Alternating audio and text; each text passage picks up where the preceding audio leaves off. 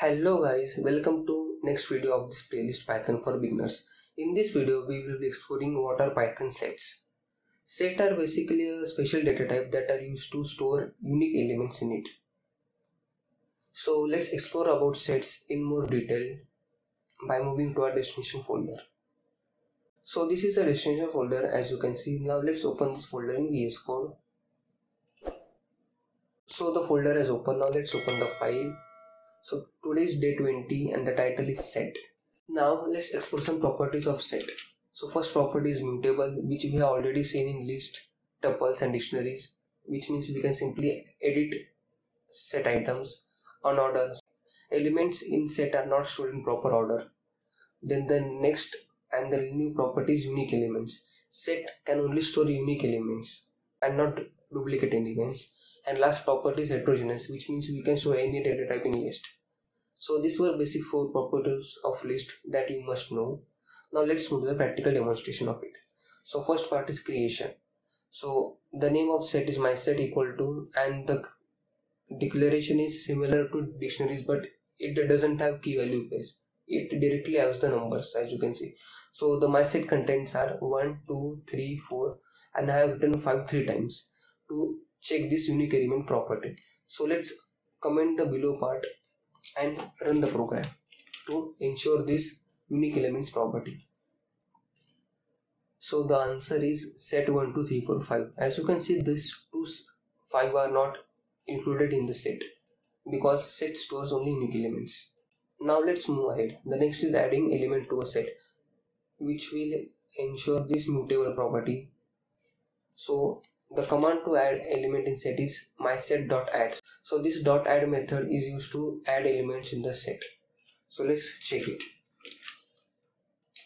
The program is running, and as you can see, this is initial set and set with added elements. So 1, 2, 3, 4, 5 and 6. So this element is newly added.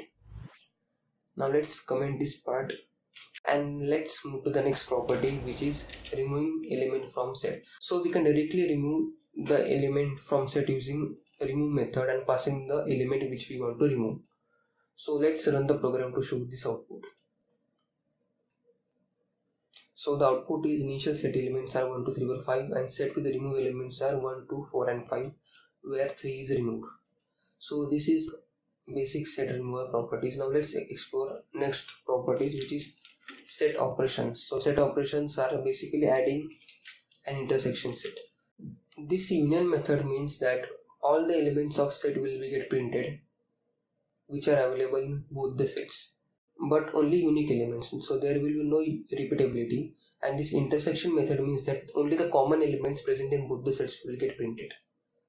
So let's check that. So as I told, the answer is initial set is this, union is 1, 2, 3, 4, 5 and 6. So as you can see, 3 and 4 are repeated, but they are printed only once.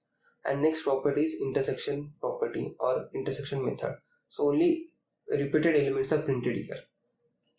Let's explore what is next. So next is heterogeneous property. Heterogeneous property means that we can add multiple elements in set, such as string, integer, variable, boolean and so on. So I have added the same. So these two are integer, this is string, this is decimal and this is boolean. So let's check that it runs the program or not. So the answer is this, which ensures that the set can store multiple data types at the same time. So this was all about today's video. If you like this video, then don't forget to share it with your family and friends.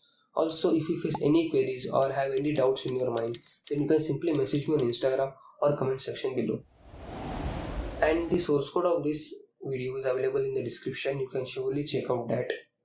Here comes the end of this video. Thanks for watching this video.